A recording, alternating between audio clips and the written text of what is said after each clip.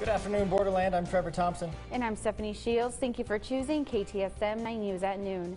Now we start off our newscast with something that is happening right now. A rocky start this morning to the trial for former Las Cruces Police Department officer accused of murder. Now that's after one juror was discharged from the trial and replaced with an alternate. And as we previously reported, former police officer Christopher Smelser is on trial for second-degree murder after he allegedly killed Antonio Venezuela after a traffic stop. Now we will have more details on the first day of trial in our later newscast.